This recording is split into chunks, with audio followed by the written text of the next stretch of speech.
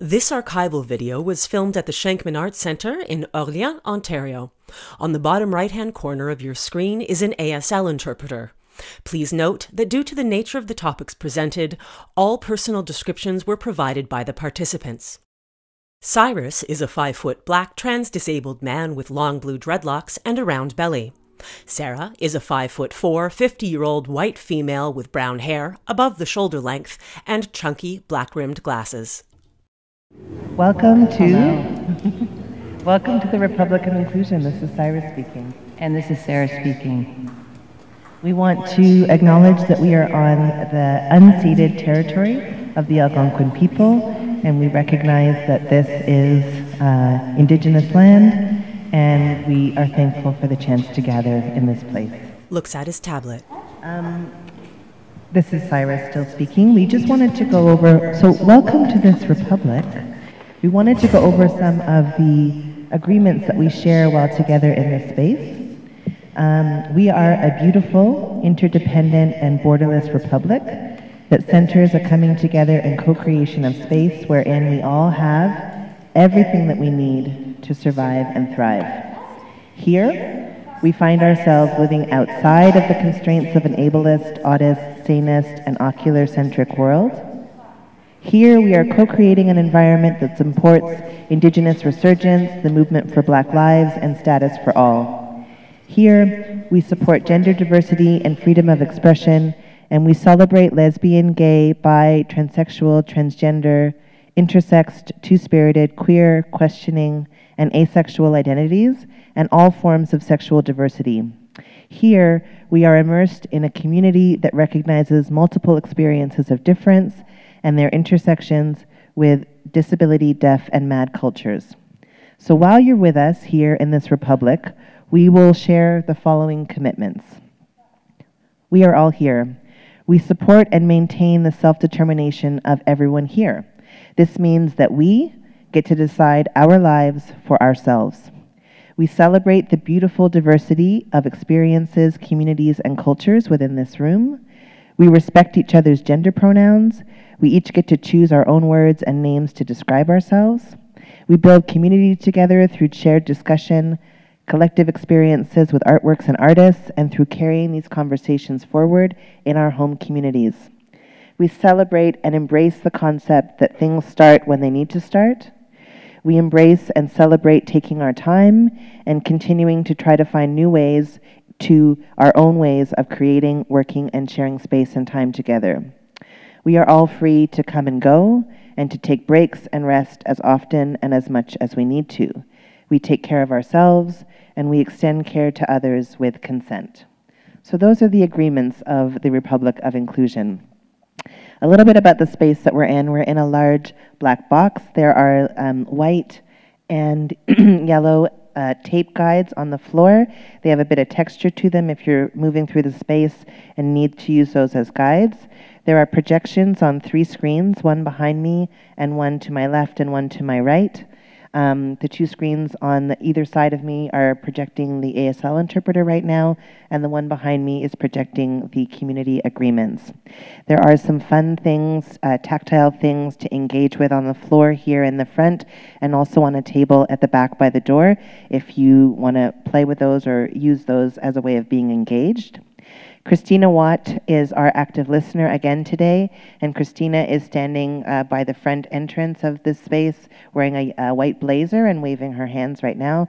She is an active listener, and you can find her there. That is my current thought.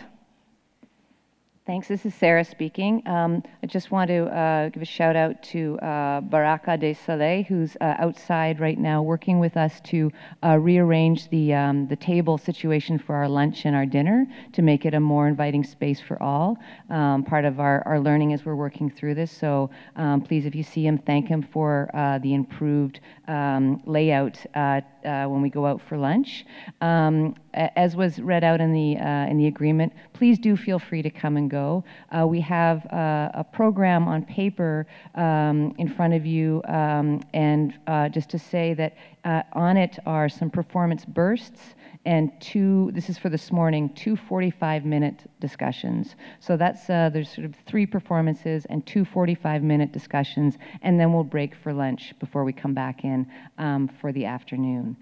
I want to acknowledge Cyrus, who's been just an incredible collaborator as we move into this day, and to Jessie Stong, who's done incredible work in terms of bringing so much of the information into a place where we can witness it and get to know the incredible, extensive amount of work that has already been created, work that we hope you'll tell us about that we for sure have missed. And before I pass it back to Cyrus, just to say that at some point on the screens in the next few minutes will be projected what we're calling the compendium, and we hope that that you, as I say, will see works that you recall, remember, artists that you recall, remember.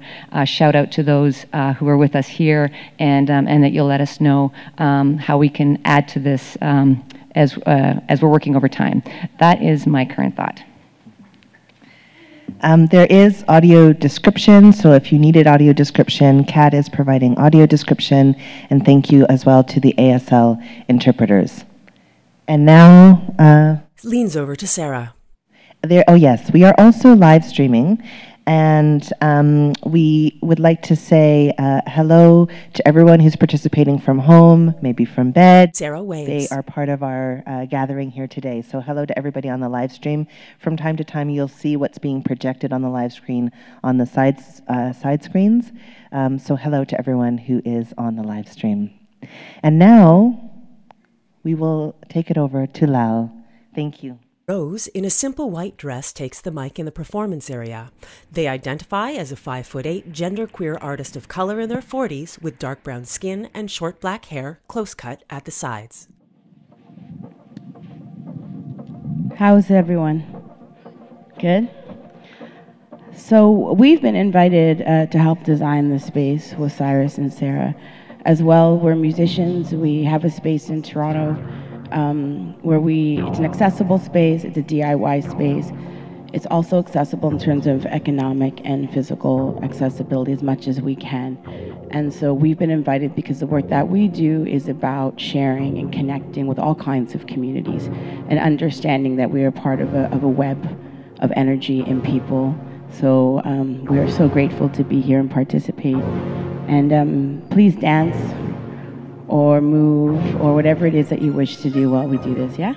Nick stands behind a console of electric musical equipment. He is 6 feet tall, in his early 40s. He's a slender black male of Caribbean descent with a shaved head. He wears glasses.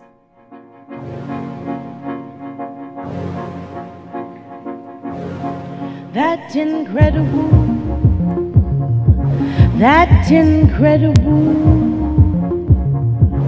That incredible feeling,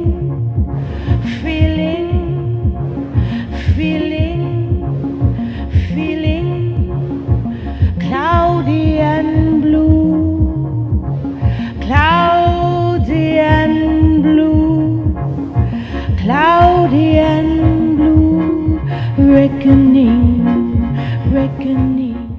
In the performance area, on the giant projection screen behind the musicians, bright drawings, illustrated live, begin to build.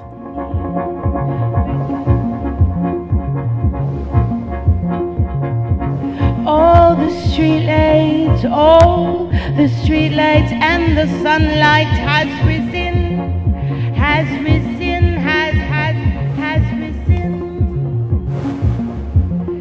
And then back to beginning, and then back to beginning, beginning,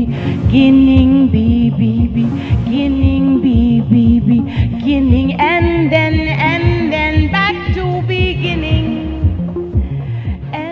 In the theater, there is a performance area and a conversation circle. The conversation circle is an area defined by several solid and dotted tape lines on the floor. In the circle, there are 4 chairs pointed towards the center. At center is a close-up camera. Eventually, participants will sit in the chairs, or a chair will be replaced by a scooter or a wheelchair. A spectator stands and dabs their arms to the music. Another crawls on all fours. A third wheels his electric wheelchair front and center. The drawings continue to grow on the projection screen as the artist shifts the image to work on another section. Yes, join us. Rules were meant to be broken. Rules were meant to be broken. Rules were meant to be broken. Drifting we all, drifting we all, drifting we all, drifting. Drifting in a tale untold.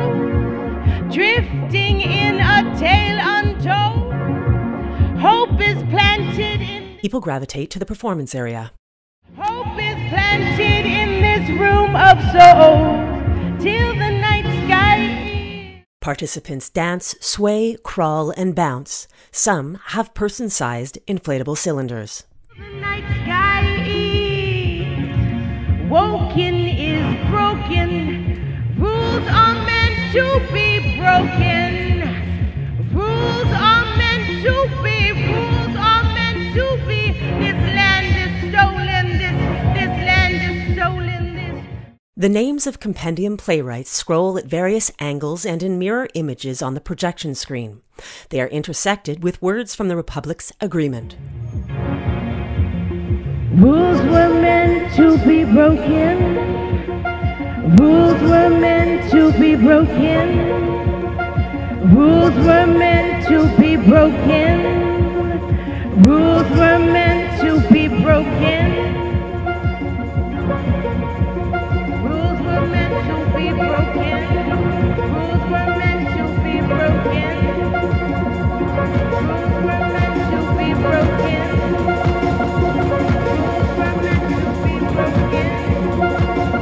In the back, there's subtext. There's bass subtext in the back. So take a seat and feel it. The interpreter at right bounces to the music while she signs. Others dance energetically around her. Kalki am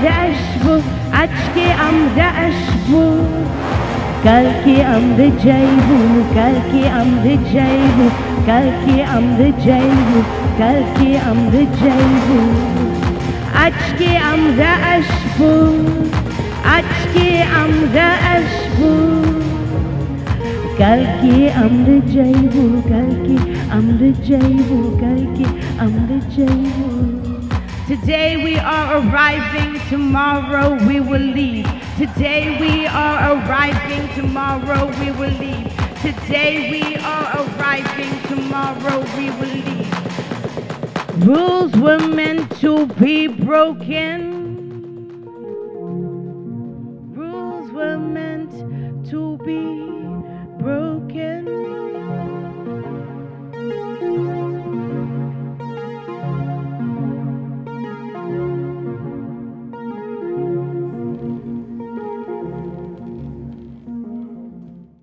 Rose puts down the mic. In the conversation circle, Justin, Cyrus, Rachel, and Leah are seated. Justin identifies as a two-spirited Indigenous man. His left hand is absent of most fingers, and he describes it as his animal spirit hand.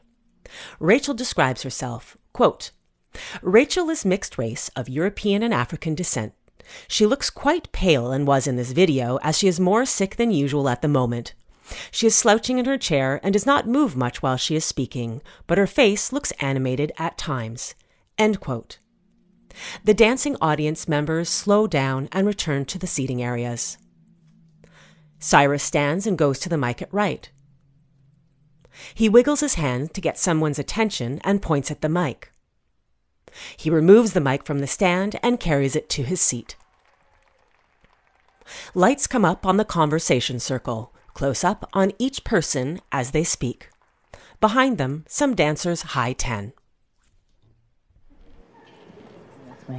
Cyrus speaks. So this first conversation burst is thinking about intersections in theater.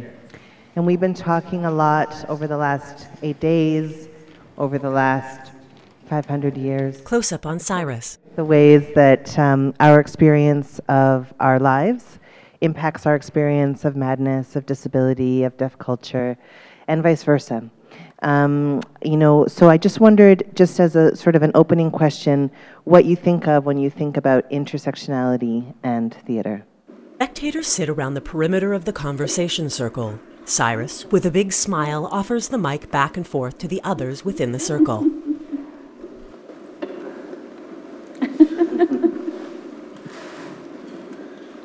Can we dance again? It's Rachel speaking, and my shoes are off because I was going to dance.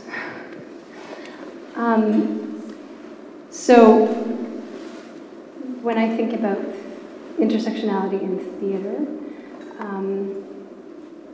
I think about the struggles of our social movements to break into spaces of cultural reproduction, to be able to take space to communicate. And that raises a bunch of questions. So one is how are our social movements, what kind of struggles happen inside our movements? Can we center Black, Indigenous, and people of color art in disability arts? That's something I've struggled with in my work over the last 15 years. But also, how are there these amazing, beautiful moments where things just break through? So much that I've seen in queer and trans of color performance in the last 5 years, which has centered access and disability justice, has made me so excited about possibilities. So there's some things that we just kind of seem stuck, and then sometimes everything moves. I feel the same way about watching Indigenous arts flourish. Over the last decade, I've learned so much from visual artists and now performing artists. So it's such a rich site, and I think part of what happens is when we just decide that we're speaking directly to our communities, then we're able to take the space that the theater has. When we're not on display for what some imagined normal settler audience, when we actually decide that we're showing the work to our own communities, I think that's part of the shift that happens. Rachel passes the mic, Cyrus takes it, and passes it to Leah. When I think of a kind of intersectional lens of working, I also kind of think of what's happening currently sort of on the other side of the coin around this kind of a vacuum effect that occurs when we only represent a portion or fragment of the individual on stage. And I feel like kind of intersectional representation is really about real. It's kind of the human representation. A conversation that's been happening during this conference is this notion of tokenism. And I feel like this notion of tokenism is kind of fostered by this kind of vacuum effect. Let's represent this one fragment of the person. And in terms of intersectional representation, I think it's more, we need to kind of move in a direction of more authentic representation of human experience. And it's happening. It's definitely happening. I don't want to chastise Canadian theatre, but I do think that there's way more space to occupy. Leah passes the mic to Justin. Okay. Nisto ni danugu misamaniscum. In Blackfoot, who I am in my name is Longtime Buffalo Rock. My Canadian government name is Justin Manyfingers, and my sign name is Dreams with His Hair. I don't know why I got that name. Justin flicks his long bangs. And I come from the Blackfoot Reserve in southern Alberta, which is south of Calgary, of the traditional buffalo territory of the prairies. And I identify, and I am, and I breathe, and I live Nitsitapi, Blackfoot. And I am queer, I am two-spirited, I'm Indigenous, I'm a person sought out as with a disability. So in that, it occupies a lot of space. And I've had many questions while I've been here and looking at the intersections of dis arts, mad arts, deaf arts, blind arts. And I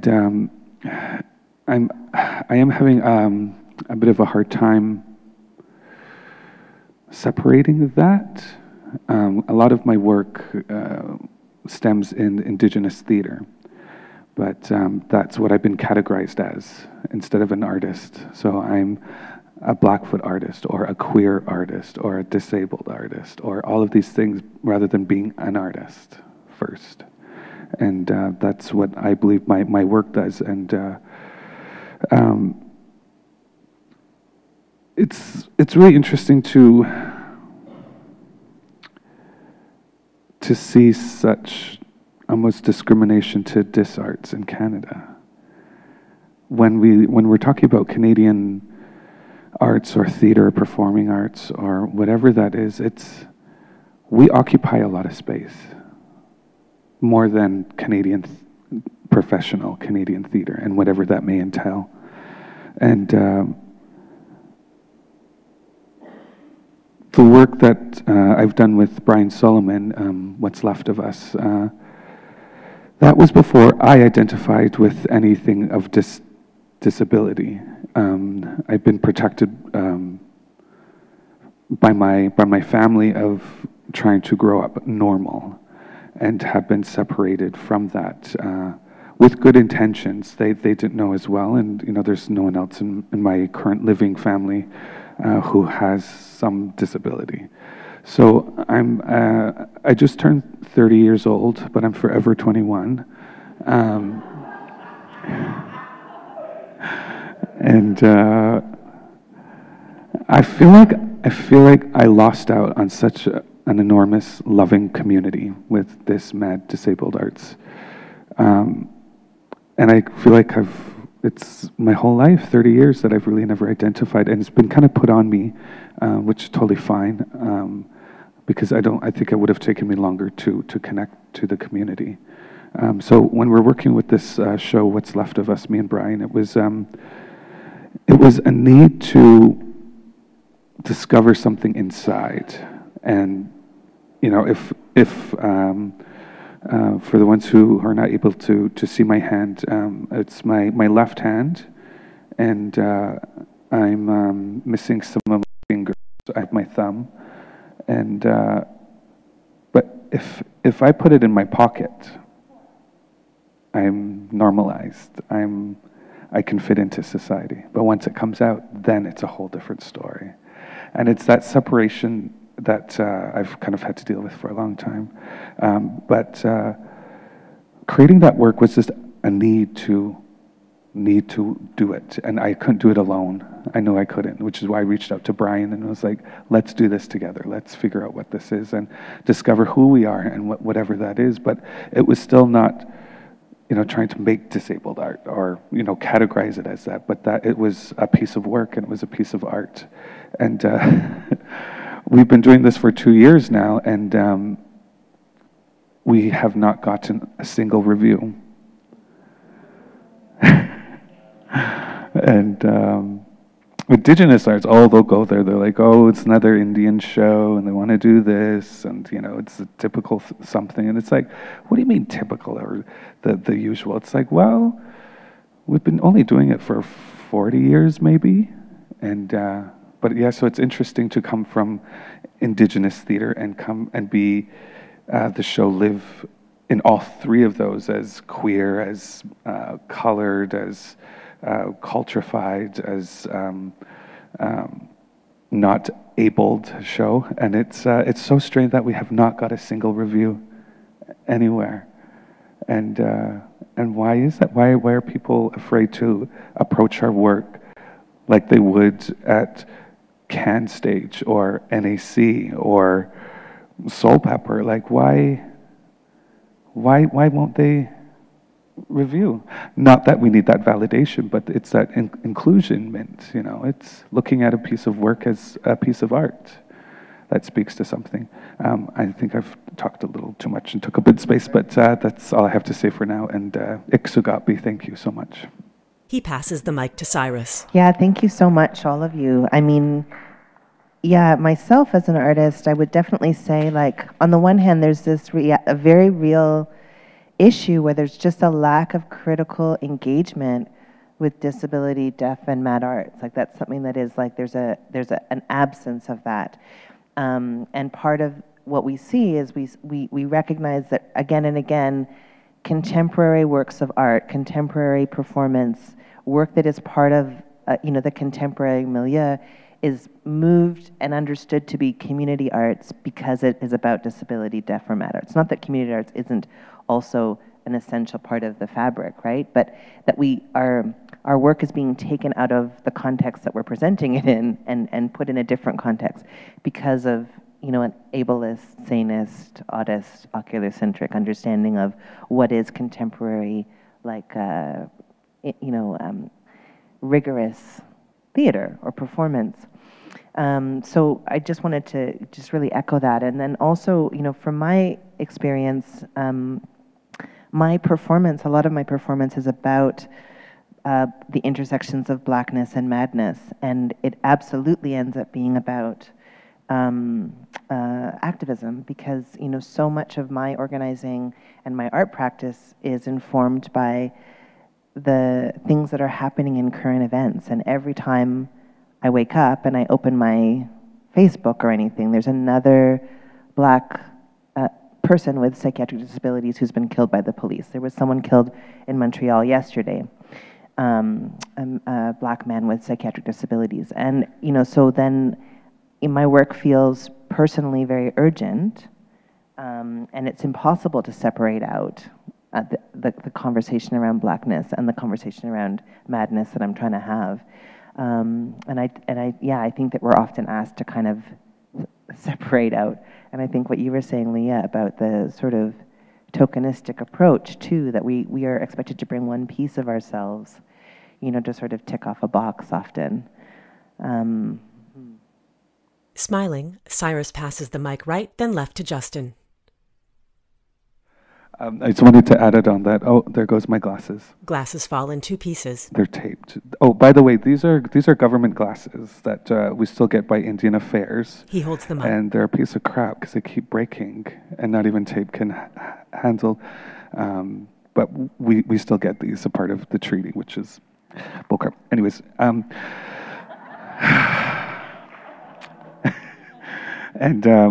it's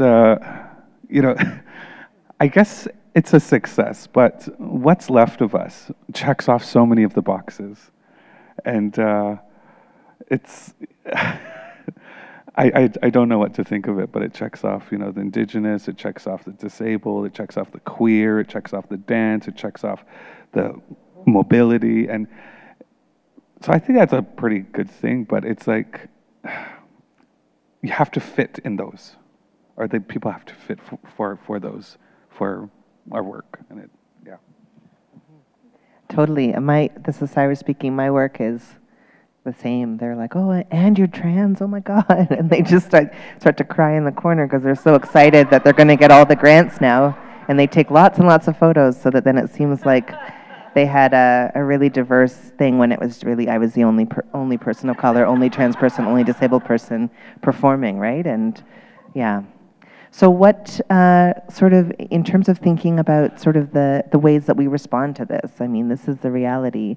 How do we respond? How do we react? How do we intervene?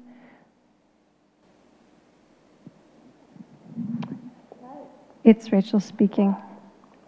Cyrus, I was thinking while you were talking about, and also Justin, about critics ignoring the work. Part of it is, I think, recognizing and criticizing what arts and theater is supposed to do in a settler colony. Yes, I'm saying that. So disability is supposed to just come in and represent a trope or a metaphor. And it can't be too complicated. It can't be also the other stereotypes and metaphors and tropes that, you know, can also be trans. So if we leave theater, I mean, theater's being transformed, it's not that powerful. Mainstream is not that powerful, as powerful as it wants to be. So we do transform it, but there's also there's a lot of ways that it gets reproduced the way it is, and so we have to criticize it and ask people to stop it. So, you know, stop bringing in a character with a disability to represent innocence or to represent, I mean, just because it's no longer representing evil, maybe, doesn't mean it's not stereotypical and a metaphor. And who's it for? Because you're thinking that the mainstream audience is not disabled. How do you know that? You're thinking that the mainstream audience is white settlers. How do you know that? Like, so there's so much work that goes into making it the same, even though we keep breaking out of that mold and making other work. And a lot of that also happens in our studio training, so it's not accessible to a lot of us. If you want to study dance, it's going to be Eurocentric, it's going to be gender binary, it's going to be harmful to your body often, and it's going to make certain expectations. And it actually doesn't have to be that way, because we've been doing it another way for 20 years that I know of. So I think we have to start calling out what we see instead of just kind of trying to get our inclusion. We need to do some changing of what the mainstream is and what it's doing. Leah speaks. I appreciate everything you just said, and I think, and in a way I feel sort of apologetic with what I'm about to say, because I feel like so much of the responsibility falls at the feet of disabled artists, but I'm really interested in this notion of intentionality and being kind of very intentional about about representing diverse identities, and that multiple identities can exist in the same person. That's one. And another idea that I'm interested in is this, like, what is aesthetic? Like, what do we call a beautiful piece of art? And I think kind of conventional Western art has kind of told us what beautiful art is. And I think revisiting what aesthetic is, and broadly revisiting, and I think we've been talking about disruption this week in our circle, and I think sometimes disruption is really about being intentional about that critique, and understanding that sometimes there's going to be a little fuckery going on stage. And I think that's necessary. And the other piece, and maybe you guys can help me articulate this, is this notion of fear to speak. I think that even happens at times within kind of the disarts community itself, like when to speak, and how to speak about something that you don't understand or don't know, in order to develop how informed we are. So I guess I'm talking in a number of different circles here, but I do feel like part of it is about intentionally engaging with how we explore aesthetic and how we explore what performance should be. Yeah, and and that, I'm trying to do that with the dialysis project, like medical procedure as performance, needling, the sight of blood, which I understand is very disrupting. But how do we also care for people who are experiencing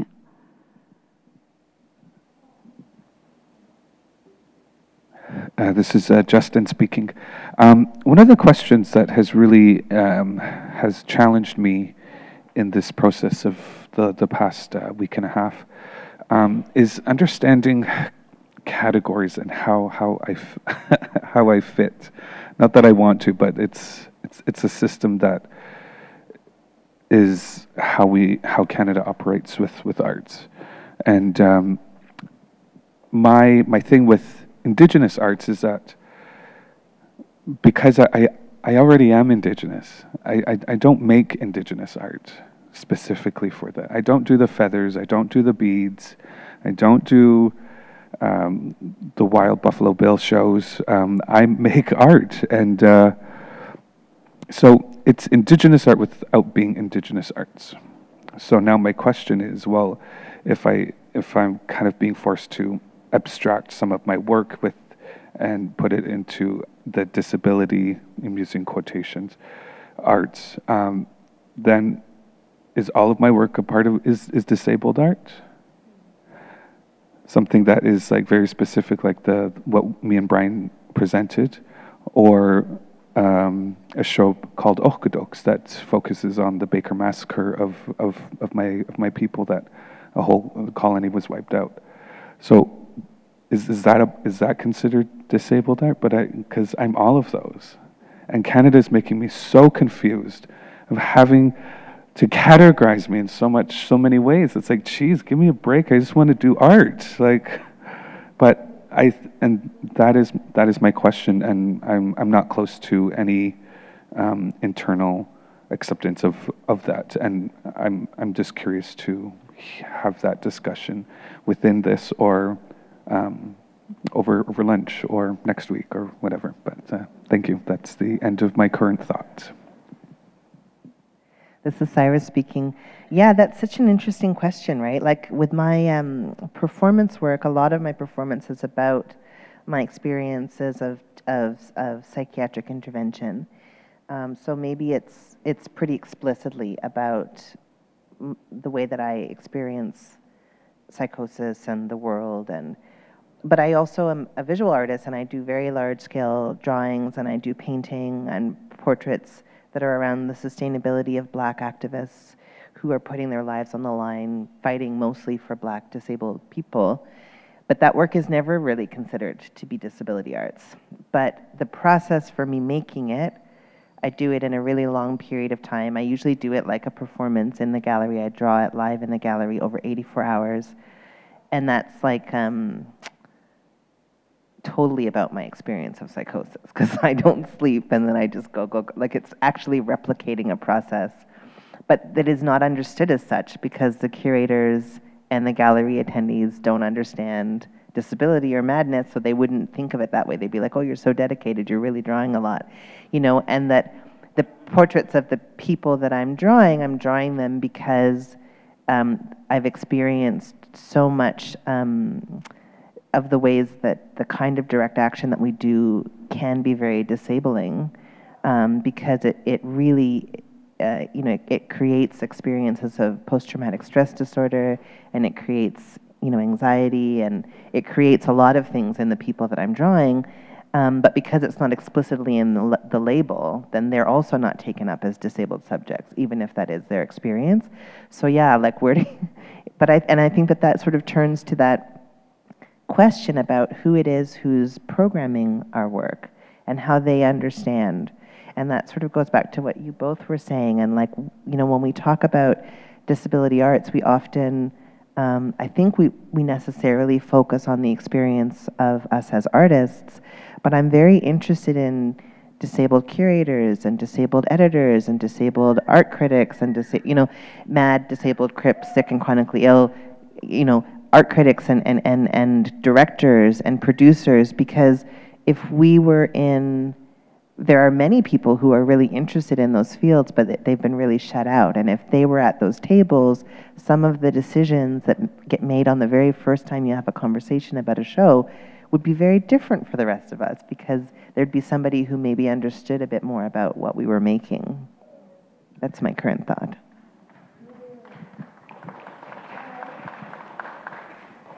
Thanks, Iris. It's Rachel speaking. I love that vision.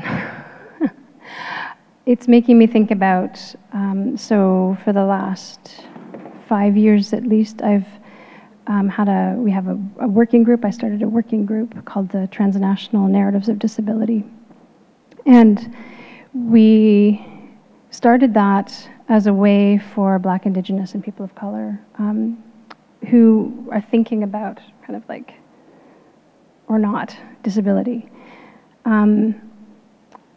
Part of the thing is that because there's a particular kind of public face of disability movements and disability arts, lots of people don't think that they're part of it.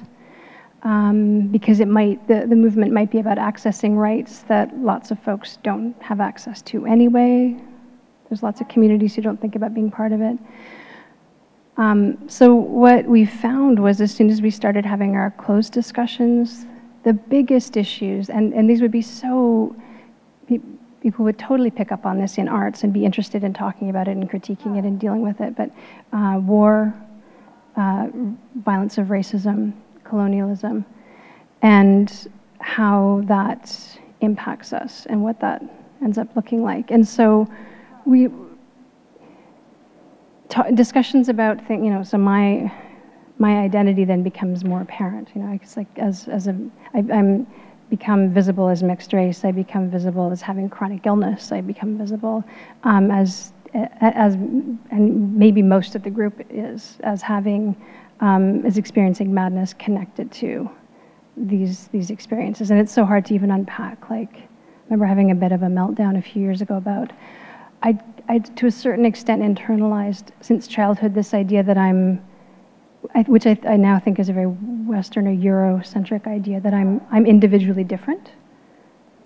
I'm individually different, and then that's okay, and I can do whatever I want with that, become proud or become, or struggle with it or whatever, but it's individual and it's somehow essential. And then more recently, as I've been dealing with chronic illness, realizing that some of the stuff that is connected to what I don't like to separate mind and body, but it keeps being separated for us. But realizing, oh, maybe this actually has to do with like health stuff that I could change. So I was very proud of madness as being something essential, right? That really messed me up, and it actually became impossible to continue to think of myself as an individual experiencing this. And so we're thinking about it transnationally, so thinking about it from the perspective of Indigenous, Black folks and people of color, means I can think about it as a collective thing that happens to us, and it's necessary to do that. So when I was making dance theater, I had a company that looked like it was mixed ability, but it wasn't. Actually, everybody in the group had relationship to disability. And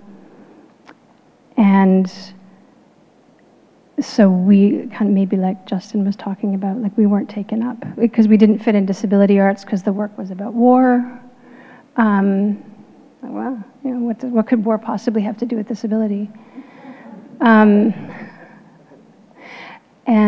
and mainstream audiences were like, that's great, but why doesn't the choreographer hire trained dancers? Because one of the dancers who didn't use a wheelchair didn't appear. But I still look at that work. It's on my website, but it's up there. But I find it to be so beautiful. Like I hired those dancers because they're so beautiful to look at. Like that's what motivates me to, as a kind of a choreographer and director, is like just the beauty in how people move, and how they express. And this, there's something unique about being an artist, which is different than saying I want to have a diversity on my stage. I think there's it kind of sounds so similar, but there's an ocean between the two. Because if you take away this idea of intersectionality and you're just thinking about like how do dancers get hired into like the big deal companies, there's a certain je ne sais quoi, there's a certain beauty about movement, and that the same applies for all of us. Okay. That's the end of my current thought. Then Justin's. This is Leah speaking. Apologies for dropping protocol. Just to briefly say, I feel like that experience, the show that you're talking about, is really a nice example of this, of like revisiting of what we call beautiful. And somewhere along the line, someone else decided what beauty was, and what, art and theater exists to help us come together. It exists to like foster knowledge and understanding, learn about history, just pointing at you because of making Treaty 7. And I don't know, it just feels like we do need to engage very intentionally with that space that you were just describing around what is beautiful. That's my end of my current thought. Justin speaking here.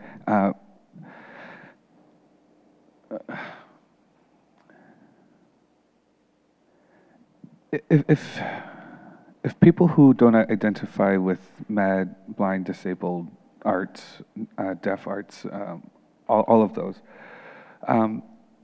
if they consider it community theater or not professional, why don't we get to the root of that?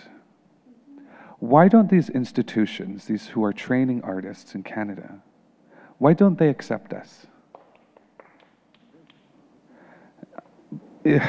Justin rests his index finger on his chin. Because there's no available resources to accommodate us, an artist who needs a specific thing. You accommodate for an artist who, you accommodate for an artist who can't read, who wants to be an actor. You figure out ways for them so easily. It's no different from any other of us, and something that happened to me was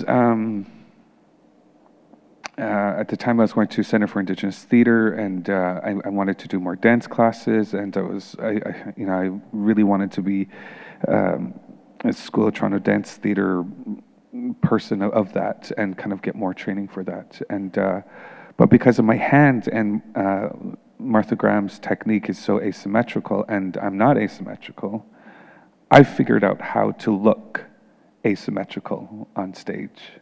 But I've had to adapt that. And I was so grateful for one of the instructors there who, because it gets so uncomfortable when public people make it an issue and like stop the whole class and try to figure out how we can accommodate. And then you become the freak show. And it's like, mind your own business, deal with whatever you need to adapt with as well. But, so we were, having class, and one of the instructors just casually walked by and just dropped a phone book right by me and continued on and, instructing the class. But that had come from my brother's sister, Brian Solomon, because he has the same amniotic banding when he's missing a little bit more than me. And so to figure out how to not strain the rest of the body. That it wasn't about making it asymmetrical. It was about so that because our bodies have to overwork to accommodate in the world that is not accommodating for us. So it's a lot of strain on the body, and we create issues. It hurts sometimes. So Brian figured that out with the instructors, so that when I came along, it was adaptable for me. So why can't you take these ideas and implement them into these, classical institutions or something? It's, we can do it. Like, We've had to, whatever age we are and whatever century we are in, we've always had to adapt to the world that is not adaptable for us. So something that we love and something we can adapt for it. We've been doing it our entire lives. So please consider that for the people who are our allies, and question that as well. And that is the end of my current thought. This is Cyrus speaking. Thank you so much. Yeah, I mean, this is the thing that I think we've been kind of dancing around, or pardon the pun, but this idea that we already have the tools and resources, stuff has been written down, we have the collective knowledge and shared lived experience of how to do all of this well. It's just not being taken up. I mean, it's not, you know, you really, there's very little excuse at this point for not having, you know, an accessible production at this point, right? But it always is like, I'm just not really sure how, no. There's people have been writing about it for at least 10 to 15 years. You know, Michel de Cotigny's did a presentation on the first day of the study about 45 years of productions that could be considered disability, deaf, or mad arts. Like the work has been done, the writing has been done. We all have been very generous in sharing what we've learned and how we've repurposed and reimagined.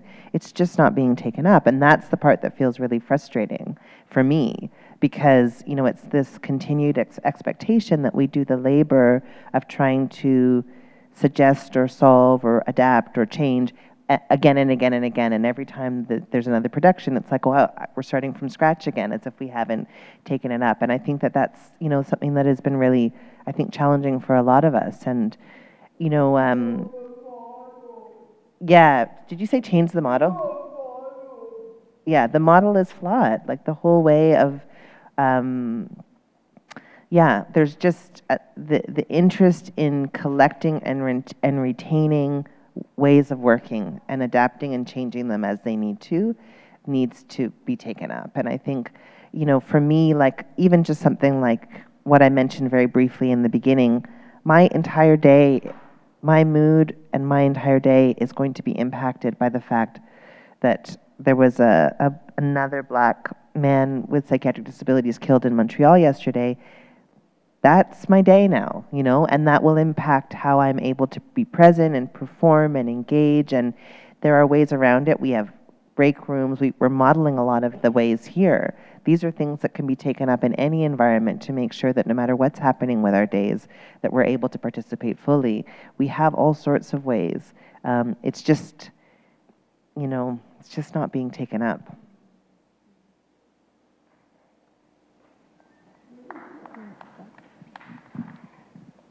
It's Rachel speaking again. And I'm thinking about how we need to bring this into our training programs. Part of it is we have to actually hire ourselves to teach. So I'm hearing, you know, I heard Kazumi Soroka's comment a second ago. We have elders in our community who have been doing this for a long time. One thing that I've seen happen over and over again is that when we do get collected together, all of a sudden someone who doesn't identify as disabled comes in as the trainer. Then that happens and it happens and it keeps happening. And it doesn't need to happen because we have the knowledge. But it's part of that process of being shut out of the programs in the first place, never being respected and having our careers kind of exalted the way other careers might be, never being invited to come and teach actual studio programs because we have so much, and many of us have kind of broken into the mainstream studio programs and like learned it and like come out with it or set up programs outside, community-based ones that are actually very rigorous. Like there's so many things that have happened. And we have to start pulling that together. I think about how I used to go, this is like in the late 90s, early 2000s, I would go into classes that I could access because I pass as able-bodied. And I would then turn around and we'd have a workshop space rented down the street, and I would reteach it. But then we would reteach it to each other in ways that actually, that kind of teaching where you're honoring actual bodies in the room is just good teaching for everybody. So, yeah, I now teach for a living at a university, and nobody who doesn't identify with disabilities ever come to me and told me that I'm a crappy teacher. Like, actually, it's kind of the opposite. People think I'm an amazing teacher. It's because of this experience of adapting. But I have to say, like, the way things are set up in training programs in educational institutions now, this is not a shock in any way, but it's violent. If we're just talking about arts training, there's a violence to that as well. So in my own case, when I'd go to classes, I remember I have a lot of trouble with kind of memory and kind of spatially orienting myself, which is really crappy if you're a dancer. You're supposed to be able to pick things up like that, like right away. So I had one teacher who started to pick on me. And I can manage if I'm feeling comfortable, if I'm feeling included, but she started to do that thing, which is sometimes it's part of the mainstream dance training, like to be violent and abusive.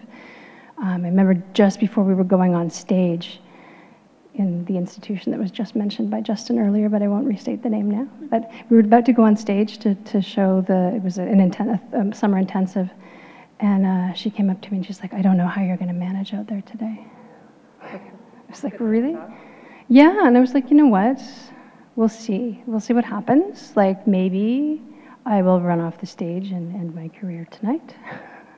Maybe I'll get through it, but fuck you." And I'm going to keep doing my thing. Actually, I did manage it. But the level of abuse and the more I couldn't get it and couldn't do it, like the whole class would stop and stare at me, like. And there was actually another student in that cohort with the same name, and I remember at the end of that class, they all wrote a card to this really nasty teacher, who still circulates and teaches all the time in the professional dance world. And this other student named Rachel was like, "Oh, I'm this Rachel, not the other Rachel." So there was this whole it was like, oh my God. And I was older at the time. I was already late 20s, and intentionally doing this to share it with the disability arts community, my company. And I was thinking, like, I can't, like, I'm choosing to do this because I need the knowledge to bring back, but, like, what the fuck? Yeah. This is Cyrus speaking. Yeah, Leah was just saying the amount of work. Yeah, I've never, because I also have a memory impairment, I've never had a performance where I haven't thought while I was waiting in the wings, I could just turn and run. I could just leave right now.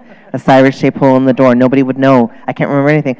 But that's the moment where in other contexts, they would be like, "You've got this." Yeah. But in that environment, it's perfectly okay to be like, "You're probably not going to be able to do this," which is so, So we have just a couple of minutes to wrap up, and I just wanted to just throw onto the floor this idea that, for people who are listening or people who are sort of engaging with our conversation, that I think some of what we've heard and some of what we're talking about here is that we need more critical engagement with our work. We need a radical reshifting of who's making the decisions and sort of in the power roles within theater in terms of programmers, critics, directors, dramaturgs, to have disabled, deaf, and mad artists in those roles. And I think what I've heard a lot of is that we cannot be asked to separate out parts of our identities, so that when we're thinking and imagining this new beautiful community of disability arts, deaf and mad arts, this beautiful new community of hopefully disability, deaf, and mad practitioners and directors and writers, that we're making sure that we're attending to the beautiful other diversities that we have, all of our positionalities, so that we're hiring Indigenous deaf directors, we're hiring, Black, mad dancers, that we're bringing in an intersectional approach, because one of the things that we also have seen within disability arts is that there's been quite a whitewashing of the actual history. And so I think what I've heard people talk about today was just the real need to shift that up, because that does impact our understanding of aesthetics, of time, of ways of working, of categorizations. I want to say thank you so much to all of you for joining me in this conversation, and I look forward to more discussions throughout the day. Thank you. Projection, floor-to-ceiling illustration of a multicolored tree. The artists return to their seats. 2 mics and 2 music stands are in the middle of the performance area, one set significantly lower than the other. Projected text, excerpt from Rumi's 2001 by Paul David Power. Paul, playing David, is a 4'8" white man with brown hair. He is clean-shaven and uses crutches and leg braces. Yusuf, playing Nick, is a 6-foot-tall man of Middle Eastern descent. He is 20-something with curly, thick shoulder-length hair, a short beard, black-framed glasses, and is a below-the-knee amputee. David. I don't believe you. Nick. What is your problem? I did you a favor. A favor? You humiliated me. I did not humiliate you. You were the envy of every guy there with that blonde hanging all over you. Nick, you paid her to come on to me. So?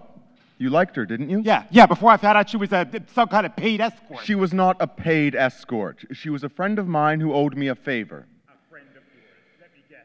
A former female conquest? Well, let's just say that we know each other very well. Claudette and I go way back. Great. Not only does the girl have to be paid to be with me, she just happens to be one of your many leftovers. Look, you should be thanking me. Not all guys would do what I did. You got that right. You want to see gratitude? David holds up a paper. Hey, you put that down right now. Your favorite poster. Out the window. He throws it. You know, I always knew that you were a bit unbalanced, but if that's the game that you want to play, let's see how you do without your precious notes. Nick grabs some notes, drops, then kicks them. You stupid greaseball. Why? Those were your notes. Well, I needed to rewrite them anyway. No. This does not mean I forgive you. I just thought you could use a little morale booster. I didn't think you would mind Claudette pawing all over you.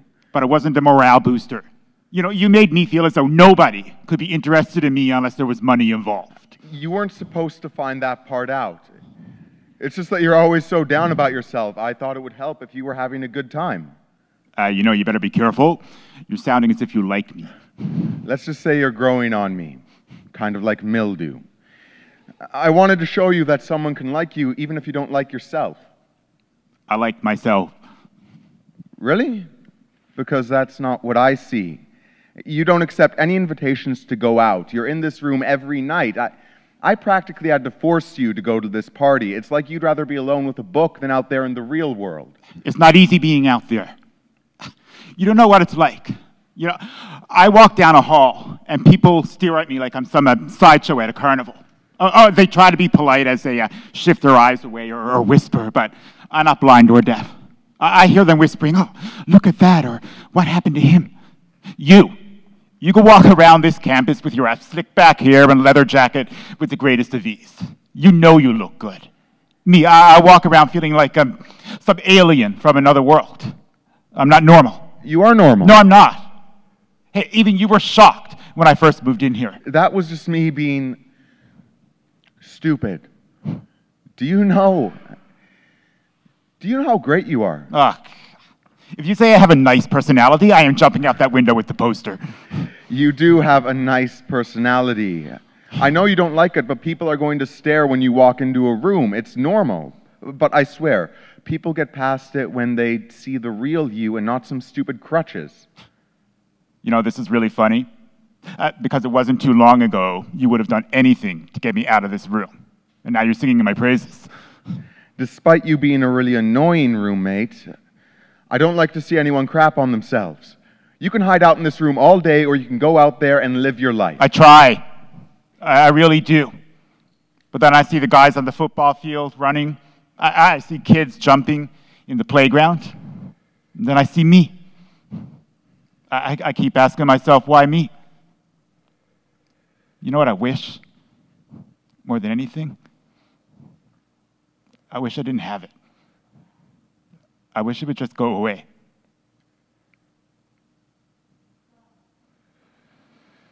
You know, it's not fair. Life isn't fair and the world is a screwed up place, but we have to play the hand we've been dealt. Now, how you play that hand, that is where you are in control. Who would have ever thought you would be the first person I talk to openly about all this? You know, you put off a pretty tough exterior, but underneath that, all that hair grease is really a... Don't say it. A nice guy. You said it. Just don't tell anyone, okay? I have a reputation to maintain. Okay. They bow.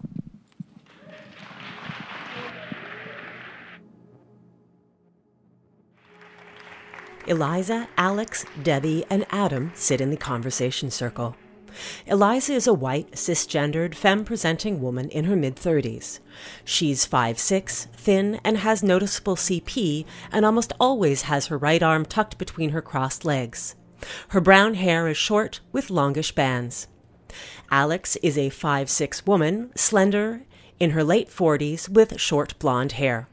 She wears sunglasses and has a small black receiver in her lap and an earpiece in her ear. Debbie is a white woman of average build, early 50s, blue eyes, shaggy brown hair. She is diagnosed with multiple sclerosis and wears a leg brace. Her bedazzled crutches lay on the floor beside her. Adam is a white cis male, 33 years old and 6 feet tall with a muscular build and short brown hair. He has black tattoos on his left forearm and identifies as lowercase d deaf. Beside him is a music stand with an open laptop on it. Sarah hands the mic to Eliza, close up on Eliza in the conversation circle.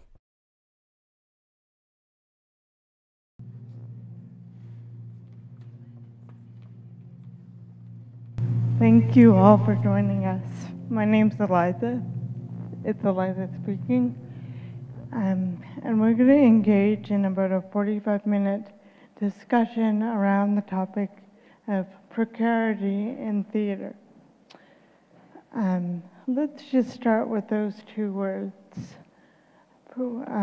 Thinking about what precariousness means to us in a settler state, as disabled, mad, deaf, crip, spoony, chronically ill folk, who are represented as precarious, who experience an ableist, racist, sanist, colonial culture in precarity, and also the precarity, real or projected, of arts and arts funding, and how we may feel as though there is a scarcity of resources to create art.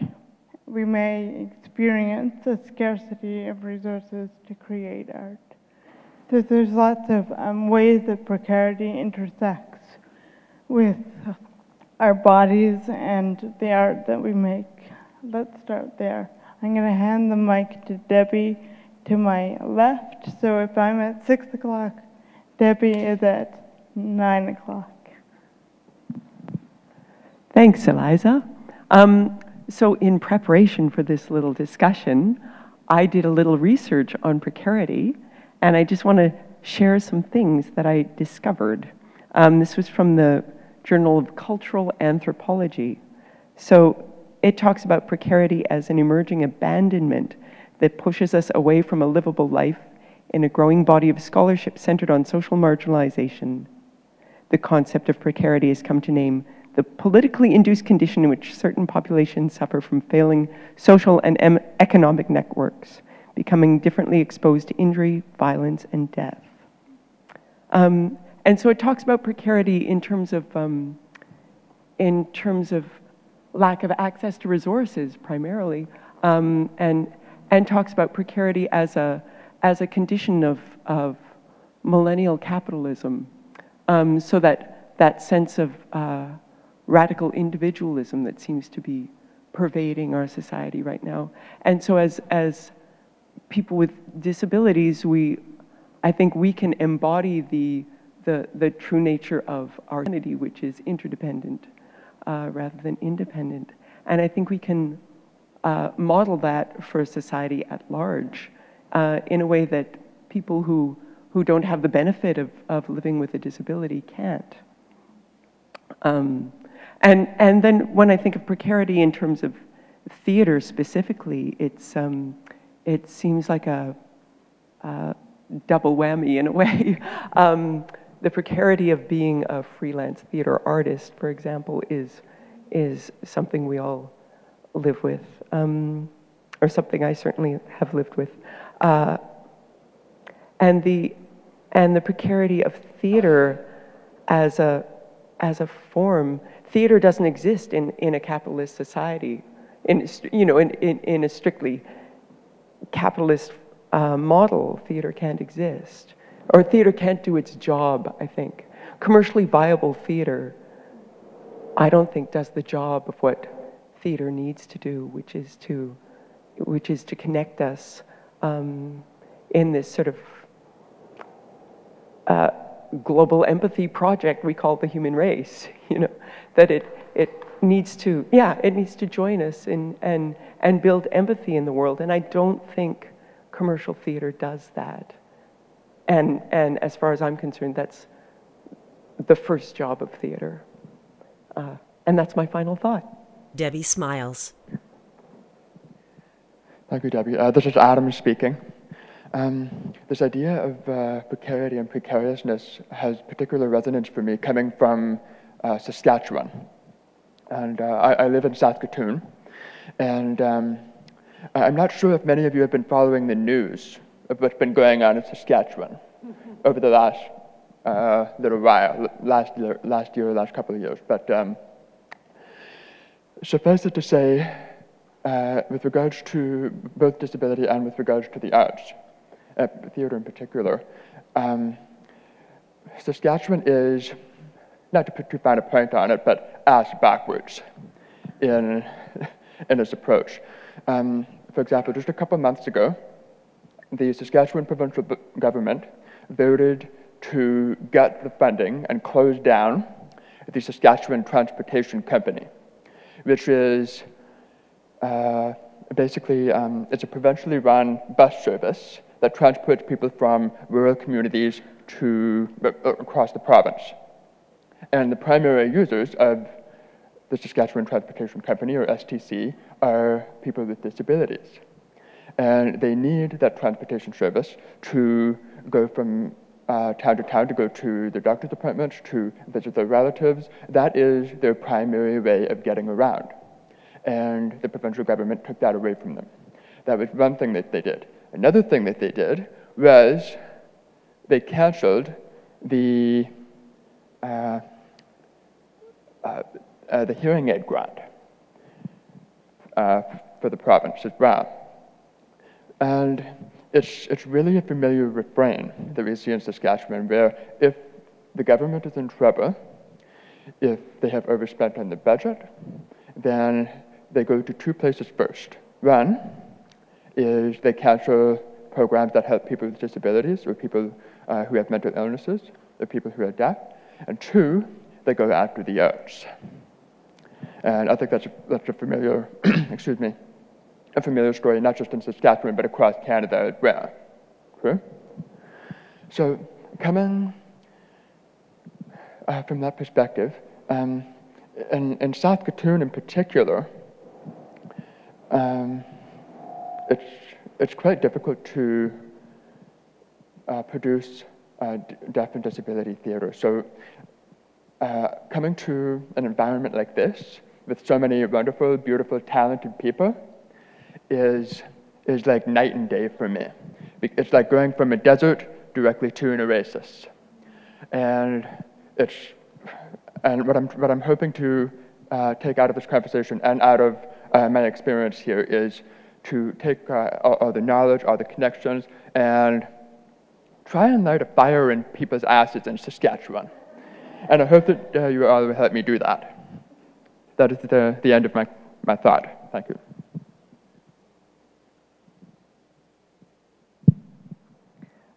Hello, this is Alex speaking. What a great question, Eliza. Thank you. I'm going to answer the first half of the question about our experience of precariousness. I'm going to answer it by talking a little bit about the difference between my practice as a blind artist in Canada versus my practice as a blind artist in the UK, because I think the first thing that comes to mind is I feel far more precarious about my practice as an artist in Canada.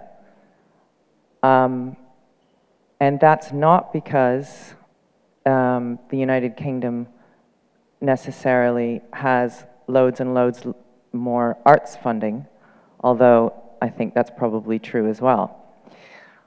It's because the United Kingdom has a cultural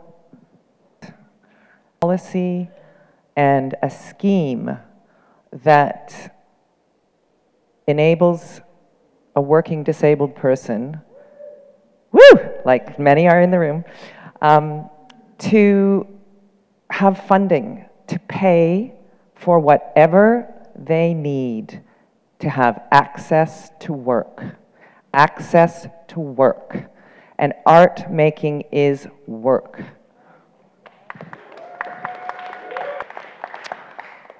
And what I think is also so essential about the success of this program is that the funding does not go to the company who wants to employ you.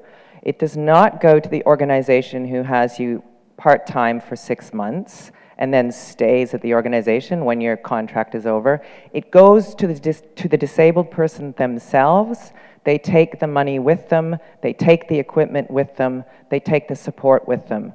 And that is what we need so much in Canada. We need that in Canada. We need to be able, I feel so strongly about this. I know that I need to be able to go to see a play, to listen to a play, to experience art. And in order to do that, I often need to take an audio describer with me, because a lot of stuff here isn't, well, hardly anything in Canada is audio described, actually. I sometimes will need to take a support worker with me in order to manage with the travel, or often these experiences, not experiences, but these events, you know, involve networking. And that's very difficult to do when you have a communication need. I'm sure that my friends who are deaf would agree that you know, they would need an ASL interpreter to participate at any kind of community gathering. So so the answer to your question, I'm far more precarious in Canada than I am in the United Kingdom, and I want that to change. I want to come home. I really want to come home. The second half of your question was about theater, and just to pick up something that Debbie said about, you know, what is theater? What is theater for? Yeah, I agree that I think that theater must be about preventing us from simply living inside an individual sense of life. You know, I want this, it's my right, I can have it. I think theater, at its sort of, one of its greatest potentials is to reinforce a sense of collective and a sense of community and a collective responsibility and collective opportunities. But yet again, if there aren't any ASL interpreters on the stage, if there isn't audio description, if there aren't designated seating for wheelchair users, if there aren't ramps into the building, then it's not doing its job. It just can't do its job. Thank you. This is Eliza speaking. I'm wanting to know if anyone in the circle wants to respond to anything at this point. Looking around the circle? Okay. So maybe I'll try to layer this discussion with one more question. I've been really trying to think about how to frame this question well. I'm not a theater person, I'm a theater goer, I'm not a theater maker. And I find the intersection of disability and theater to be a very precarious one. We as disabled people and deaf people and mad people share a history with our intersecting, which is an intersecting history, of course, with racialized people, Indigenous people, Indigenous deaf people, racialized disabled people, people who live in their body differently. And that history is one of being on display in freak shows, in medical theaters, on the streets. And that's something that we, when we enter onto a stage, I feel it right now, being surrounded by you all, loving people, that I am on display. I'm putting myself on display. And I have to say that I feel love in this room, but I also feel precarity in this room. So being on display, being watched, is something that I've experienced my whole life. I know that others have for different reasons. I'm a white person. I'm a presenting cisgendered woman, so I've experienced safety in spaces that others have experienced precarity and violence. Referencing specifically to what Cyrus was talking about earlier, with how the news of a black man with a psychiatric disability being shot by police hit Cyrus in a different way than it might hit me. Back to my original thinking. So we are in a circle surrounded by people, and this is precarious. And I wonder how you all, as theater artists, work with that precarity in a creative way. How you manage, how you've come to theater as an appropriate response to thinking through that precarity of being on display. And I do have another layer to that question, but I'll just leave it there. Well, maybe I'll just invite anyone to think about also the precarity of representation and who we are representing when we are on that stage. And I'm on the stage a lot. I represent a white and disabled person a whole lot. And I feel like I have to start questioning that, and maybe thinking through about how those invitations come. So maybe that's the second part of my question, is to think about the politics of representing ourselves on stage, but also the precarity of representing ourselves on stage as bodies who are on display a whole lot. That's the end of my thought. Handing it to Debbie. Thanks, Eliza. This is Debbie speaking. I guess my experience of being on display is quite different from yours in that I've acquired my disability throughout my life. So I spent the first part of my time as a performer as an able-bodied performer, or a performer without a disability, and so I feel like that sense of being on display is something that all performers feel on stage, and that in fact, as a woman, I feel greater comfort with being on display in my body that is non-normative than I did in a body that was expected to be normal. So I feel like I can claim the truth of my physical presence with my disability more than I could. I guess, and perhaps that has more to do with the unrealistic expectations we have of women's bodies when they're on display than it does with disability. But then again, that's another intersection of experience.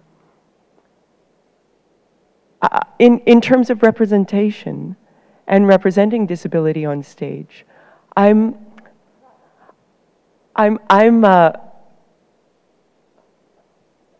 Okay, last summer I was in a production of Richard III, playing Richard. And there were some times, because it was promenade and outdoor, there were times when I needed one of the running crew to be ready with a wheelchair to transport me to the next spot where I would enter, because I couldn't get there fast enough on my own. There were other actors in the show who were not disabled, who would have quick costume changes. And there would be a member of the running crew who would be waiting backstage with their costume, helping them to change costumes so they could get on stage as quickly as they needed to.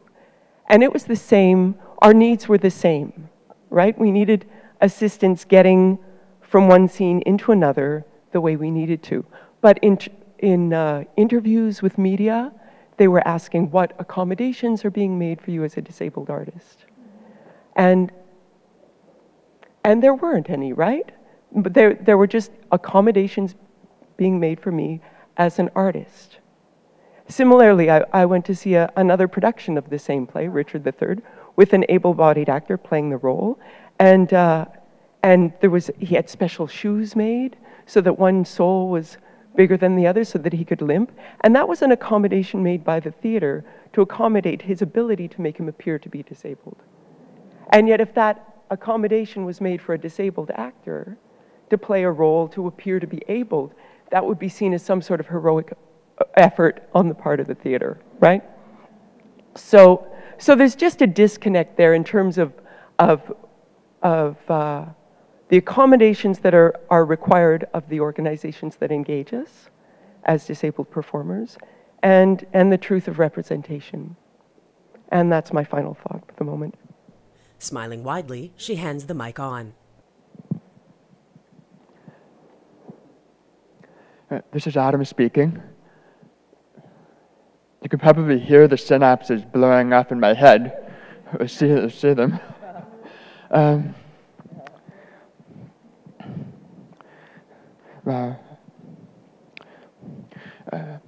guess what I would like to say is something that links this idea of representing disability and deafness and mental illness on stage with what Alex was talking about in terms of the kind of infrastructure that you experienced in the UK and how we don't have that here in Canada.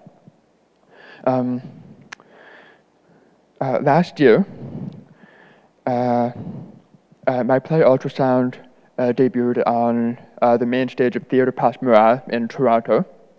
And Ultrasound is the story of a married couple, a deaf man and a woman who's hard of hearing. And the wife, Miranda, she wants to have a child. And Alphonse, her husband, wants to have a child too, but he wants that child to be deaf. He does not want a hearing child in his house because of previous experience at the hands of hearing people. And the play was, even though the play only had 2 characters, it was an enormous undertaking because we had to hire a small army of interpreters, one of whom was Carmel. And we also had to bring in deaf community consultants to ensure that that the theater was prepared for deaf audience members, to make sure that the actors were comfortable and that the rehearsals ran smoothly. And it was the best way to describe the experience was in the words of the Cahoots Theater general manager, and the show is co-produced by Cahoots Theater and Theatre Pas Muraille. And the Cahoots general manager, her name is Kate Vandermeer, she said that the entire experience of producing the show was, quote unquote, a vertical learning experience, which means that every single aspect, from putting the script together, from making sure that the interpreters were in place, every single aspect of the production was an uphill climb. And the reason for that was because that infrastructure to put on a play like that in Canada does not exist. It does not exist in Canada. We have to build it literally from the ground up. And so hearing Alex talk about her experience in the UK, if we can bring in that kind of funding structure, or if we can reevaluate this kind of structure that we have here in Canada, then that would be a significant victory. And that is the end of my thought. Thank you. This is Alex speaking. The question reminded me of, it took me back in time to smudge a play I wrote based on my personal experience of sight loss. Was produced in, I think it was 2000, the first time it was produced. And so 17 years ago. And I remember, Eliza, that I actively, I made a very easy decision that I was not going to play the part of the lead character losing their sight. And the reason for that was because I remember feeling at the time, or worrying at the time, that the audience would only see it as my story and be worried about me the whole time I was on stage, which was probably very wise, because I think by not being on stage, I think the play did achieve going beyond, a sad story about a nice girl from Puss Lynch kind of thing. And it wasn't a sad poetic story. And by the way, for people who don't know, I'm from Puss Lynch. That's why I just said that. So it reminds me of that decision of wanting theater to represent more than just myself on stage. Now, fast forward into 2017, I don't about that at all anymore. I don't actually feel, I don't worry about automatically representing a metaphor for something, justice or ignorance or all the things that, sometimes characters who can't see represent. I just don't worry about it, and yet I know that there are times when, if I'm on stage and there will be somebody in the audience thinking, "Ooh, did that mean that, there was a justice metaphor going on there." I can't necessarily stop how audiences, nor do I actually want to control. I don't actually want to control how audiences respond to me. What I want to control, I think, is whether or not I feel comfortable to accept that particular role, whether I feel comfortable to do that particular and own it comfortably and safely, then I don't worry about it. And I guess the only other thing, the only other examples of representation that I can think of that might be interesting for the discussion was how, as a writer, I had the opportunity to write for 6 disabled actors for a television series in the UK called Cast-Offs. And it was very interesting. Some of the press was, saying, "Oh my gosh, they're exploiting, disability. The writers are, all they're doing is, they're just putting those disabilities up on screen." And it's like, no, we weren't. We were, as writers, we were told who the actors would be before we wrote the scripts, which was great. I thought it was a great technique because I knew I was writing a storyline for a blind man. And let's face it, if I write a storyline that, like, the key moment in the script is when the man jumps in and steals the car and drives off, and, that's not going to be the blind man. It's highly unlikely. So I think it's actually really, I think it's a really useful tool to think about representation and then write the story. And that's my final thought. Eliza passes the mic across the circle. Thank you, Alex. We don't need to go in a circle if we don't feel like going in a circle. So, offering the mic to the circle, any thoughts about anything that was shared. Yeah. This is Adam speaking. Apologies for breaking the chakra.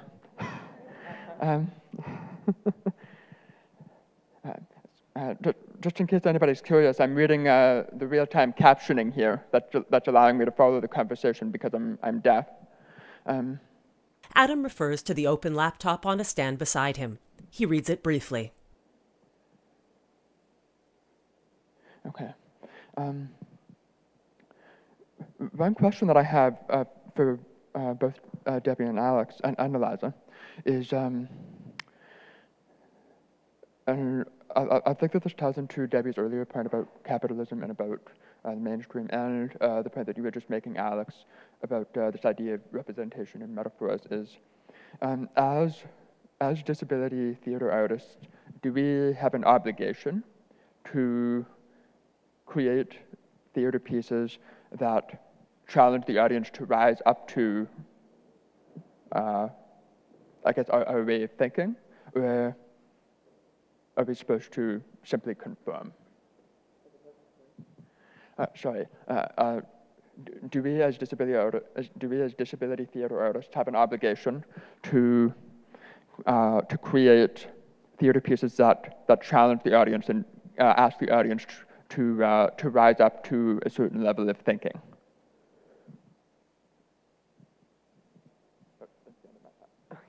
Hi, this is Debbie talking. I wouldn't say it's an obligation. I say it's an opportunity or a privilege.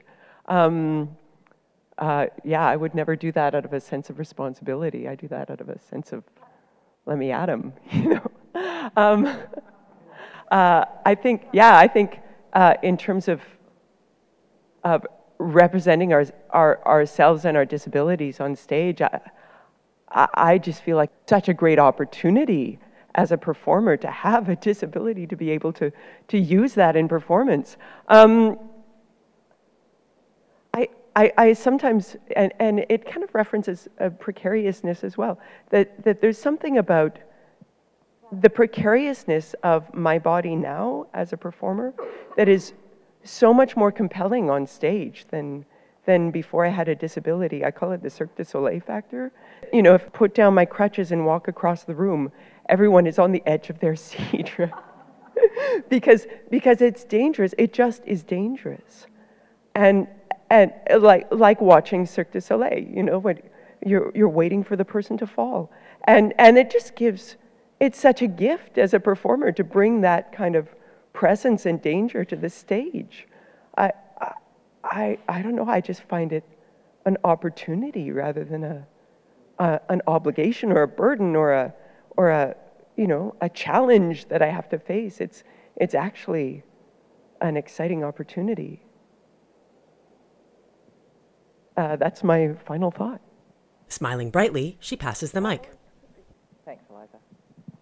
This is Alex speaking. Yeah, I think I would echo what, I would repeat what Debbie just said about it being an opportunity. I'm just sort of thinking through some examples of how I felt about different pieces of work. You know, I think I'll tell you where I feel responsible, not so much obligated. I always feel a responsibility to imagine beyond the assumed in terms of who will be my audience. I always try and imagine many differing ways that people will engage with my work. And that, I feel, is my responsibility and my opportunity. In terms of content, I think it totally depends on what the purpose of that particular piece of work is for. If it's to engage blind children in theater who have never experienced theater before, then I'm going to be thinking a lot about them as audiences when I write the work.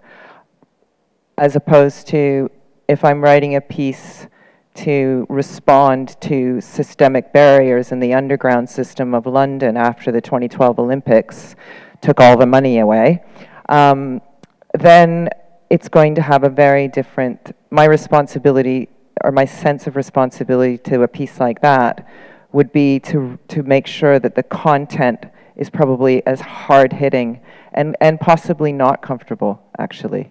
So I think it's a great question, and I would say that it just depends on the intention of the work. That's the end of my current thought. Thanks, Alex. Let me think. Precarity. Thanks for bringing in capital. Sorry, this is Eliza speaking. Thanks for bringing in capitalism, Debbie. You know, it's obviously very central to the discussion of precarity at this point. I'm wondering about what am I wondering about?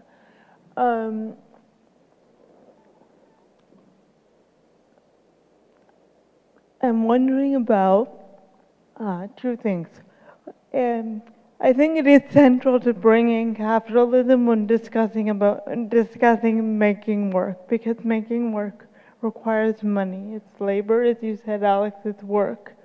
When we're working with other people, we need to pay those other people. We need to pay ourselves. And I think that in Canada, in this north part of Turtle Island, we think about there being limited resources, and there are limited resources, especially when we're adding things like accessibility budgets to our grant applications, things like this. Only a selection of us get the money required to make our work. So wondering about something that I think Rachel raised in the last discussion is about how disability community is represented and who feels included, who feels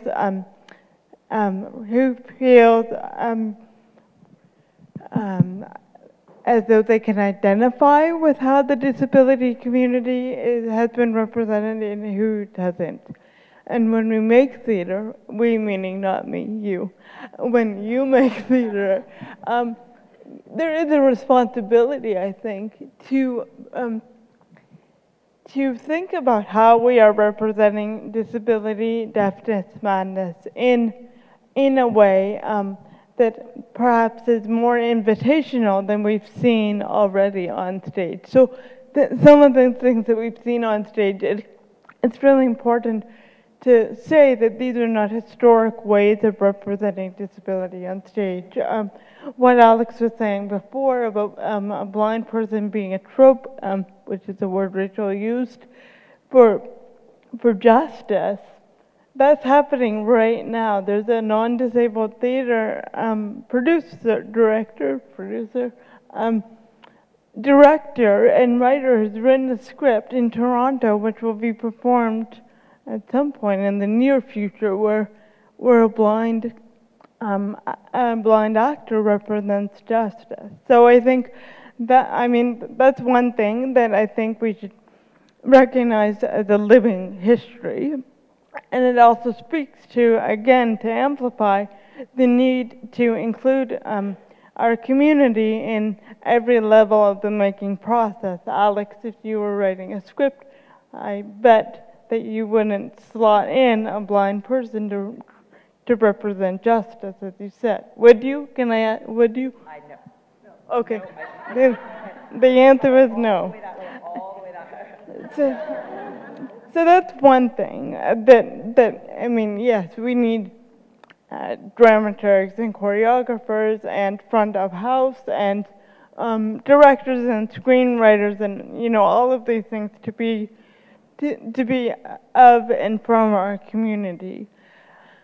But also wondering, and this is really a question that I have too, is the responsibility that we might have to open up representations of disability, being in our particular bodies and writing from a particular experience. And maybe how we take up space in in the midst of a scarcity of resources? How do we? That's my question. It took me a while to get there. How do we take up space in the midst of perceived scarcity of resources in a responsible way, acknowledging that in theater we represent disability, madness, deafness? Alex is leaning in. Oh, the end of my time. Thank you. Yes, I did lean in. This is Alex speaking. I was at Jessica Walken, who is in the room. I know you're out there. Invited me to something that she was involved with, and I know that I said something at that conference that I think I'd like to repeat just to start to answer your question, which was, we have to take risks, be clever, and don't get caught. And I think so because, you know, all my talk about access to work, which I honestly believe is we've got to make that the future of Canada. At the moment, it's not the present. We do have a scarcity of resources here. So I think we have to be very clever, and I also think we have to use the word interdependence again and again and again. We have to take care of each other, and we have to make the work. We have to find a way to make the work. But I think we have to be. I would say that taking care of each other and taking care of each other's needs, until we find a way to be a little bit more, I suppose, in ownership of having those needs met, I think is how we keep moving forward. So I guess the word interdependence and don't get caught. And that is the end of my current thought.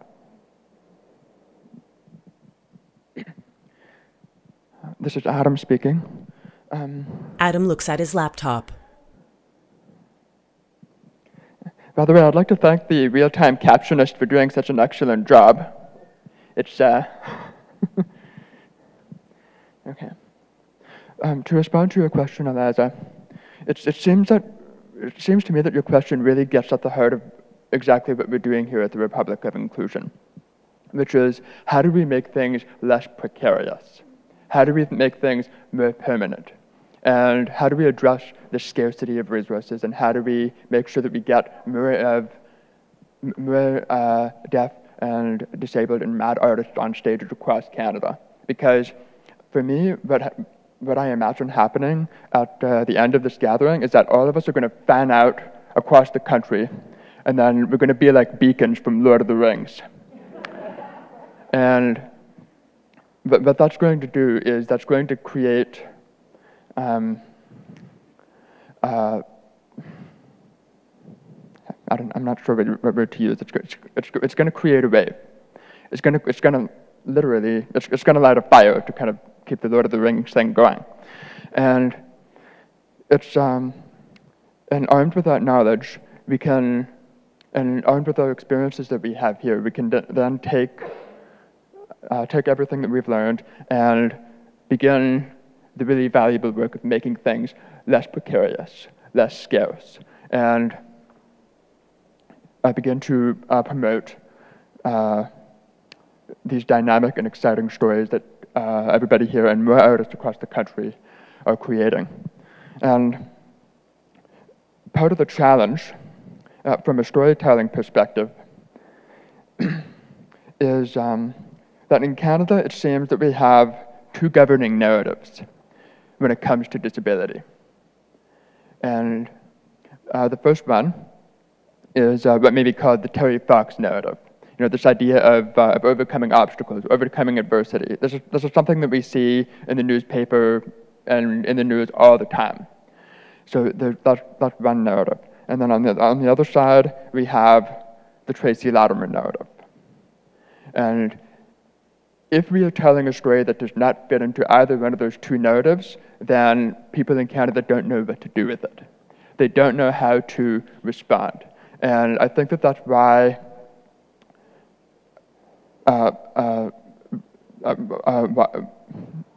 disability and mad and deaf theater is so precarious, because it's only allowed, Leah used that term tokenism earlier. That's why that we are only allowed token appearances, like one play every 5 years or so, and then move on. And then we're not allowed a sustained amount of time in the spotlight, which is exactly what we need to do. And that's something that I believe will be one of the results after this gathering. And that is the end of my current thought. Hi, this is Debbie speaking. I just want to pick up on that a little bit. I feel like as both those representations of disability are objectifying of us as people with disabilities. And I think, and in a way, when people look at us, we remind them of their own vulnerabilities. And so objectifying disability is a way of separating themselves from their own vulnerabilities.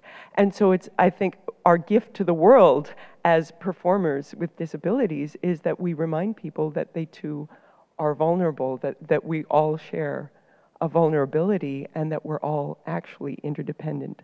And this myth of independence, this myth of the Marlboro Man, you know, the I did it myself is bullshit.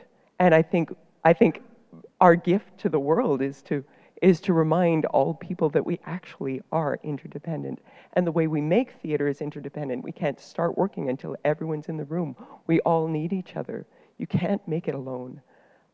So the precariousness of our bodies, our brains in this state of disability is mirrored in the art form that we practice, and is a model for the way society could be. That's my final thought. Eliza speaking. Thanks so much to all the presenters. I'm getting the signal that we are almost out of time, but I want to just close by saying a little bit. So Adam, I really like your description of how we may be moving from a place of precarity into a place of permanence, and that's the move that we're making here today. And so I would ask us all to think about what we are creating when we are making that move. So I think you're right, Adam. Some tropic understandings of disability are the pitiful, unlivable life and the heroic supercrip. And we know that those representations don't match our lived experiences, but we also know that lots of disabled people aren't working against those tropic misrepresentations. Again, what Cyrus was saying, lots of people in our community are working against the misrepresentation that their body is out of control and needs to be shot or incarcerated. So I think that that when we're moving into this place of permanency, how can we not just replace a bad story with a good story? How can we open up many, many, many, many stories of what we might consider to be valuable within our community? And how can we do that interdependently? How can we do that in solidarity with other movements?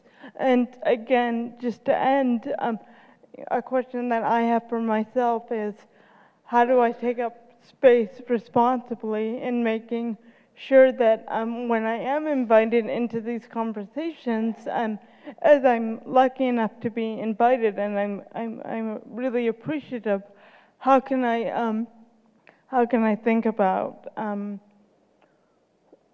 using this opportunity in a responsible way?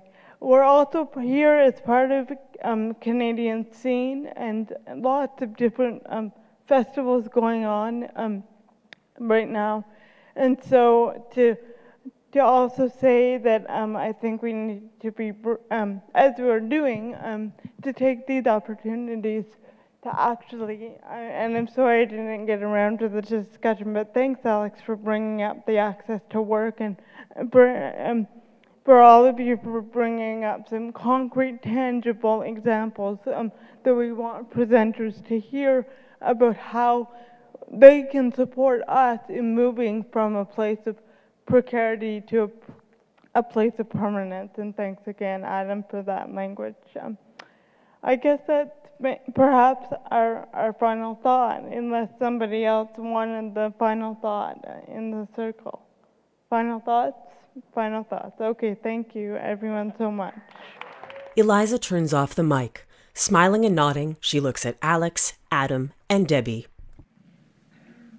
At the performance area, Nick plays at his music console. The projection screen is a flood of purple and pink. Chris is about to go to the center of the performance area. Chris is a deaf man of average height and build. He is white with short brown hair. Chris's signs are slow and smooth, his brow predominantly furrowed. Sonnet 29 by William Shakespeare. When in disgrace with fortune and men's eyes, I, all alone, beweep my outcast state, and trouble deaf heaven with my boot cries, and look upon myself and curse my fate, wishing me like to one more rich in hope, featured like him with friends possessed, desiring this man's art and that man's scope, with what I most enjoy contented least. Yet in these thoughts myself almost despising, happily I think on thee, and then my state, like to the lark at break of day arising, from sullen earth sings hymns at heaven's gate. For thy sweet love remembered such wealth brings, that then I scorn to change my state with kings.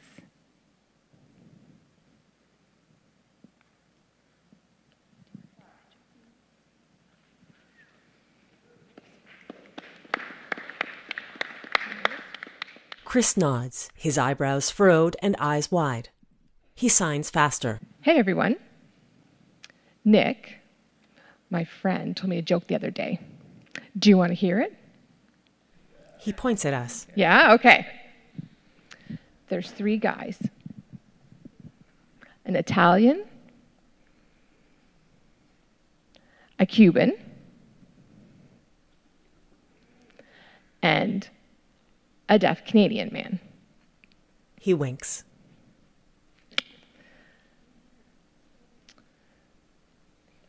So they're all on a train, and the waiter walks over to the Italian and asks him, "What would you like for dinner?" He said, "Oh, pasta." So the waiter brings over a huge plate of pasta.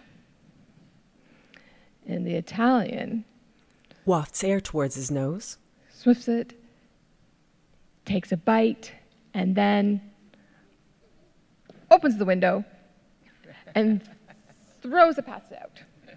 Squinted eyes looking towards the indicated window. So waiter's like, "Why did you do that?" Waves hand.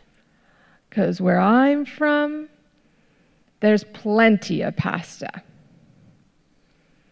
So the waiter asks the Cuban. Chris rubs his chin. "What would you like?" And he said, "Well, I'd like a cigar." So the waiter brings over a box of cigars. Bites his cheek. The Cuban sniffs the cigar, lights it. Indicates smoke from cigar. And then opens the window, takes the box of cigars, and throws it out. Indicates tumbling motion through air. And everyone's like, "Why did you do that?" Waves his hand with pursed lips. "Because where I'm from, they have plenty of cigars." So then the waiter asks the deaf Canadian, "What would you like?" And the Canadian starts pointing to the menu and starts describing what he'd like. And the waiter doesn't understand, so the deaf Canadian opens up the window, takes the waiter, and throws him out. And he goes flying out the window. Indicates tumbling motion through air. And they both turn to him and say, "Why did you do that?" He's like, "Well, where I'm from, we have plenty of hearing people." Puts his hands on his hips. He opens his mouth widely and points at us. He raises his hands, the sign for accolades. He leaves the performance area. Sarah and Cyrus walk to the center of the performance area. An interpreter stands at right and hands Sarah a mic. Hi, everyone. This is Sarah speaking.